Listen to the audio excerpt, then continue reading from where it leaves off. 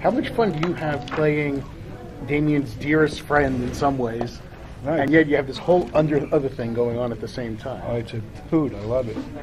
I mean, I love the way John Lyons was introduced. You know, sitting there, and what was the line? Something that there comes a moment when something can fall apart, everything can fall apart. And I love the way that he's introduced to the show, and I love his. I think Damien Bradley James is doing a terrific job as Damien. So it's fun, and having worked with Glen before, it was an easy choice to work with him again. And not choice, but I was thankful that he. I didn't give you a choice. So you got to do this. Right, you're coming. Right. So Glenn, you've probably been asked a million times, but what gave you the idea to bring the Omen, so to speak, to Well, you know, Fox came to me and said, you know, we have this property of The Omen, this classic film, and they actually asked if I would. I was developing some other material for them, some other pilots, and they said, well, will you find a writer and supervise that writer and maybe develop a take or something? It was very early. I said, well, I love the film. No, I'll write it myself. You know, so I spent some time thinking about what I would do with it, and I thought, you know, although I enjoyed the second and third films, I wanted to go back to that character, you know, of Damien Thorne and say, well, what happens if he's, you know, a perverted version of Christ? You know, he's the Antichrist. Can we hit that religious mythology a little harder and really examine what does that mean to be a person who, if Christ is, you know, fully divine and fully human, what if we had a character that was fully human and fully evil? And that, right away, you get a conflict right there. Who wants that? You know, and so that I felt was a way to create a character that would allow us, hopefully, many seasons to examine that journey as he embraces one or the other. So it was an opportunity that I jumped at. In the fourth episode, there's that great bit where the cop is pushing Damien, threatening him, and Damien comes back for the first time and embraces a little bit of his darkness. So is that something that you can only tease in a sense because you can't have him transition too quickly over to? I don't know, but you know, let's talk about this. You know, Damien's starting to realize. I think he's been avoiding the fact that he has a dark energy around him. Okay, and he's learning at the end of episode 3. Barbara's character Anne says this dark energy is pinned to you. So now, and he sees that, he realizes he just, you know, it resulted in a death. In episode 4, now he's being squeezed. Okay, his back's against the wall. It's like, well, I've got a card to play. Don't fuck with me. Do not fuck with me. I'm the Antichrist. You don't want to go down that road. And that's you know, and why wouldn't he play that card? I mean, this is a guy who has been in shock for the first few episodes because of this death, because of this baptismal event, all the stuff that's happening. And he's like, you know what? You don't want me to be the Antichrist. So it's interesting that he would suddenly play that card when he's under pressure. And that's what the show does for the next few episodes, is we keep increasing pressure on Damien so that we see him going further and further down that road. You know, so you're seeing a little turn. What happens when that turn's bigger? Who gets hurt? All of that stuff. That's the story we're telling. And it makes him more proactive in a lot of ways. Yeah. It feels like as it goes on. Yeah, I mean, there's a long road, and yeah, he is very active, and you'll see he becomes more and more active. But I think we had to take him from, you know, a thing where at the beginning of the show he's in hiding, he's in denial, he's in pain. You know, he's sort of not himself in a sense. How does that character develop? That's interesting to me. Was it tough to figure out at what point do we have Damien believe that, though, and show that he believes? There's different levels of belief. You'll see that in every episode he starts getting more and more information. So sometimes it's an external type of information. You know, when Anne explains to him, well, there are these conspiracies, there's factions, there's these different groups. That seems narcissistic to believe the whole world revolves around him. Okay, so he's always got to think he's crazy. But then there's an internal thing as well. Is this really me? Is what they're saying true? And that's the dilemma. And you'll see that is the central question of what does Damien believe internally? I guess I'm thinking about it now. I would say that's probably the central question of every single episode from now until the end of the season. Yeah. So I'm sorry. As far as you're saying that Damien is part human, part evil, as the season goes on, you say he becomes less human and more evil. He's always fully both. It's kind of interesting, but it depends on, as we're saying, what suits his agenda. Right now, he's the victim of other people's agendas, and we'll see that. And it'll be interesting to see what actions he takes and how does he try to get ahead of it. He doesn't want to just be, a patsy for John Lyons and Ann Rutledge. He wants to be his own man, and that this is the story of his dealing with extraordinary circumstances in his life and trying to figure out how do I have a life. He can't have a relationship. If he does, the person's at risk. If he sends that person away, they die anyway. Look at episode 1. So, he's under a lot of pressure, and it's a matter of him trying to figure out how can he get through this. And there's really no way through it, So that's the pressure he's under. So, question for you. So we've already talked to Barbara and asked about Anne, and we kind of see the dynamics of her relationship with Damien. Now, for John, it's kind of questionable right now because we think he's watched after Damien almost as a father for all these years, and he's a confidant, of course. Are we going to be able to? Are we seeing that relationship develop and also become maybe a little different than what we're seeing as kind of black and white right now, where we're looking at John maybe doing that manipulation and control of Damien versus just being a true friend to him? I think so. Yes, because I think Anne and John Lyons have parallel and competing interests. I think that they both are interested in controlling Damien, and I think that it's interesting, and it's a little. I don't know. There's something a little scary about it as well.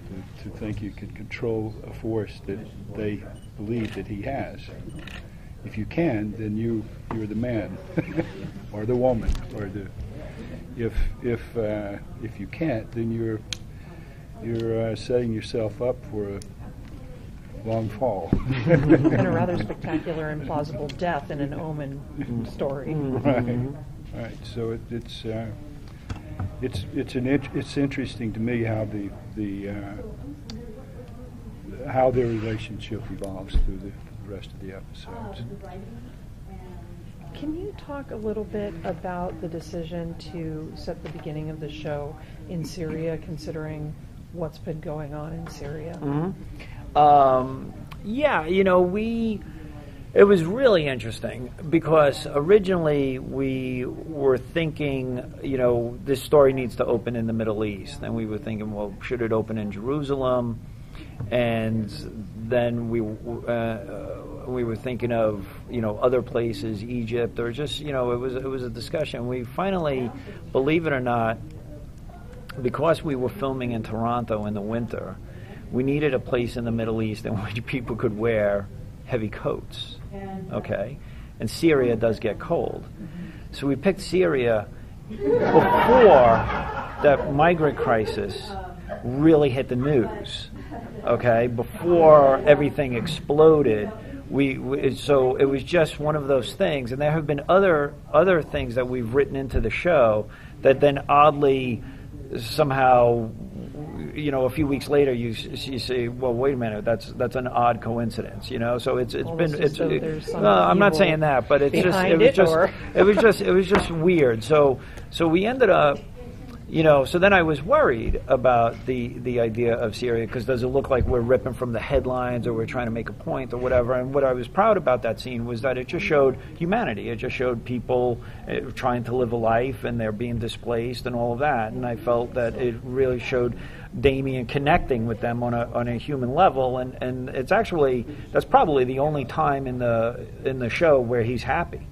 Okay, so it's kind of interesting that then, you know, these people become refugees, and in a way perhaps he does, or he gets displaced as well. He get, you know, so that was interesting. We did add a line where one of the priests says, you know, the road to Rome goes through Damascus, because of St. Paul's conversion was on the road to Damascus. So that sort of fit thematically. I also felt that, you know, the fact that Damien is a war photographer, and if you look at how the Syrian crisis broke in the news, we did not understand the magnitude of that crisis until we saw that image of that little toddler washed up on the beach. So the fact that a single image can really change the world's perspective, you know, sort of was something else that we were already writing about. So, you know, I do know that some people are saying, well, shouldn't he be a senator? You know, and you know, this doesn't feel like The Omen or whatever. I've seen some criticism like that. But one, I think a picture can change the world, and two, you know, I would say, well, Jesus was a carpenter.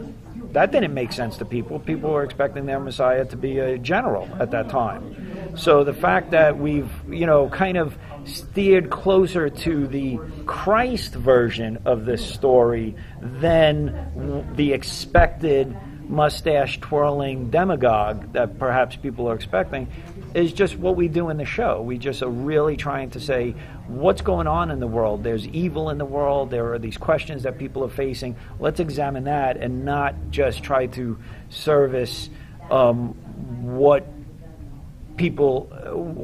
is the obvious version of this story. So it's been a really, really interesting process as a writer and as a producer to go through. Yeah. How did it change by going from the 6 episodes into 10? Did you feel like you were able to open up certain stories now? Yeah, we were able to open up the world. And so, you know, if you look at the first few episodes, we're really focused on Damien and a tight circle of people around him. And starting with episode 6 and particularly episode 7, you know, all of a sudden we start introducing, you know, the world just opens up. You'll see what you know, we have, you know, people coming at Damien, all of this, you know, and we really, it was a gift. It was great because I think it kind of, the show develops and reinvents itself in the back half. So whereas we put all our efforts on developing the characters, now that those characters were up and running, we could sort of develop the story in surprising ways. So it opens up. But I will say, you know, the show gets dark. Okay, I mean, we've had some dark episodes already in three episodes, and we're dealing with dark.